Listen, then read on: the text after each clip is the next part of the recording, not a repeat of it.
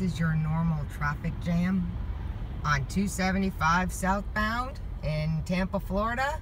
No matter which way you go or leave in the morning, you're gonna get stuck in this. Look at northbound, nothing. Here's a better view if you can see all the traffic still up ahead southbound, and northbound is still cruising right along. Use caution. Definitely need to use caution on this road with all the accidents that happen from people going the wrong way on this road too.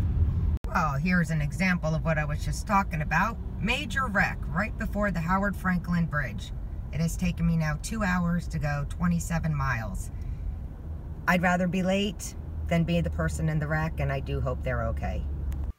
Well, it turned out the crash was actually on the bridge heading into St. Petersburg, which involved 4 cars, and it happened around 7:15 in the morning, which backed up traffic for several hours, and I believe the bridge didn't reopen till after 10, closer to 11 o'clock.